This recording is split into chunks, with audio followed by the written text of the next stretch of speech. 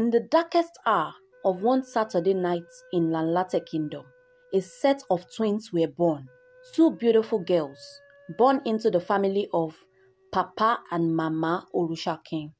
Their father was a successful gold merchant that traded far and wide. He named the newborn twins Awero and Ashake. As the twins grew, there was a great physical difference between them. Despite the fact that they were fed the same meal and ate at the same time, yet the twin named Awero looked too thin, skinny, and tall, while Ashake, the other twin, looked curvy. As they grew older, Awero became the object of mockery for everyone in the village because of her figure. They called her horrible names like skeleton, Ejagbigbe, which means thin fish, and she would often cry back home, where her parents always do their best to pacify her. Even her twin sister, Ashake, would also give her words of encouragement. No one wanted to be Awero's friend. Most social groups in the village rejected her. The few groups that accepted her used every chance they got to humiliate and laugh at Awero till she gets tired and fed up and stop attending their meetings. Ashake, her twin sister on the other hand, had so many friends and was a member of various social groups in the village. The only thing that kept Awero sane in all of this madness was her cooking skills. She was a really wonderful cook, to the extent that whenever she prepares food for her family, everyone ends up licking their plates and praising her for the delicious meal. Her home was really the safe haven for her, but whenever she steps out of the house, the wolves, in form of villagers, are always there to ridicule her for being skinny. Especially whenever she and her twin sister go to the market, people start to compare, whisper, and gossip, and start to stare. One afternoon, the twins headed to the market to get some food ingredients. Ashake, why did you suck Awero's blood? A fish seller said this while giggling hard, and everyone in the market joined in laughing. Watch out for the strong wind tomorrow, Awero, so you don't lose your balance, another person added. Awero was so sad and dejected. She couldn't even utter a word. You should all be ashamed of yourselves, Ashake fired back angrily at them. Most of you have children, and if you don't, it must be because you are too bitter to have one. But I am sure you have siblings, yet you behave like fools. Awero was so happy her twin sister had her back. Ashake would always stand up for Awero against these mean bullies until one day, Ashake's boyfriend named Aremu came visiting. Aremu is the son of a famous cocoa farmer, and he has been in a love relationship with Ashake for the past 2 years. He came to inform her that they won't be getting married anymore because his family are not in support of their union. Why? Am I not good enough for you? Ashake asked Aremu in tears. You know you are perfect, but my parents fear your twin sister's skinny gene might manifest on our children if we get married. Ashake couldn't believe her ears. Her world came crashing down, and she began to resent her twin sister. She was still crying herself to sleep every night when she was also sent out of all her social groups because people didn't like how she stood up for her skinny twin sister. Ashake blamed all these woes and misfortunes on her sister Awero and decided she was going to make her life miserable. One day, Awero cooked a delicious meal for the house like she always did. But Ashake came into the kitchen and poured sand into the pot of food her sister just made. Awero looked confused. "Why did you do that?" she screamed. "Shut your mouth, skinny witch," Ashake fired back.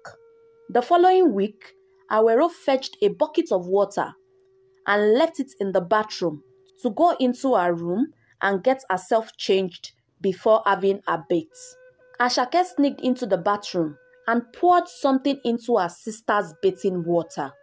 Unknowing to Awero, she returned and took a bath with the contaminated water. She started to itch all over.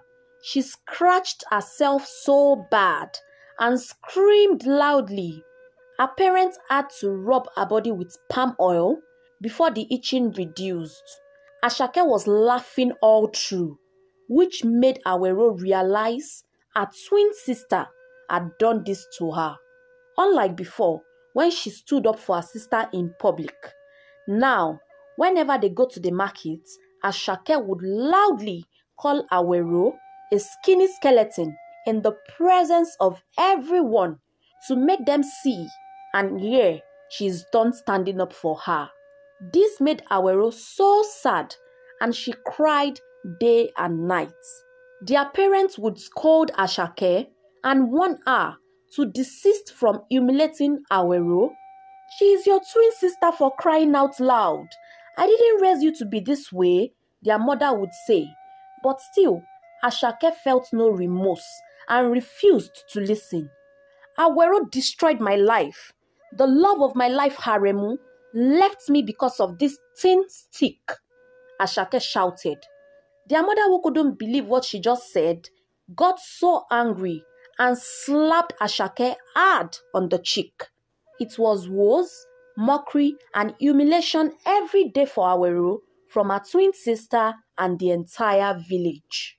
But there came a time. The twins' village known as Lanlate Kingdom and two other neighboring kingdoms named Mojeri and Borikpe were preparing for a once-in-a-decade contest called the Queen Maiden Competition. For this competition, each kingdom was supposed to put out 3 of their most capable, competitive, and all-round beautiful maiden out to represent the kingdom. The villagers in Lanlate started projecting the names of the 3 maidens they like or think would represent their kingdom in the Queen Maiden competition. Some even jokingly mentioned Awero's name, and they all laughed out mockingly. One of them added, "We will put a skeleton forward to represent humans." And they all laughed again. One of the other kingdoms would be hosting this year's competition because Lanlate hosted the last one. Awero went to fetch water at the village stream one afternoon when she met a man called Adio. Adio is one of the organizers of the Queen Maiden competition from the neighboring kingdom hosting this year's contest. But Awero didn't know this. Immediately he saw Awero, he was so thrilled and amazed by her stature. "What beauty is this?" he said to Awero. "You are blessed with a lovely figure that many people would kill for," Adio added. Awero looked so confused hearing these words. She felt he was just being sarcastic, but Adio was looking really thrilled, and he told her he was in their village to get the names of the 3 maidens that would be representing them in the upcoming competition. "I am sure your name would be on the list because you look fit for the competition," Adio said confidently. But Awero told him that was not going to happen because everyone hated her in the village and wouldn't even think of recommending her for such competition. She also said aside her parents, he was the first person to ever think of her stature as good. Everyone else called her skeleton and other bad names. Adio was shocked to hear this and persuaded her to dress well and make sure to come watch the competition, even if she wasn't going to partake. Awero hesitated at first, but later agreed to show up. On the day of the competition, The other two kingdoms, Lanlate and Mojeri, traveled down to the palace of the host kingdom, Boripe, where the competition would take place. The twins and their parents were also present, all looking radiant and elegant. After the three girls representing each kingdom in the competition were called out, the organizers announced that there would be an additional contestant, sponsored by the host king himself. One of the privileges the host king enjoys in the Queen Maiden competition is the power to add one more maiden as one of the contestants.